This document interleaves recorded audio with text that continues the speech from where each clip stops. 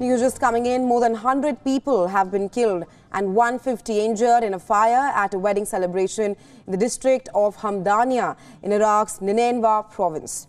Citing local civil defense, Iraqi state media said that the fire ripped through a large event hall in the northeastern region after fireworks were lit during the event.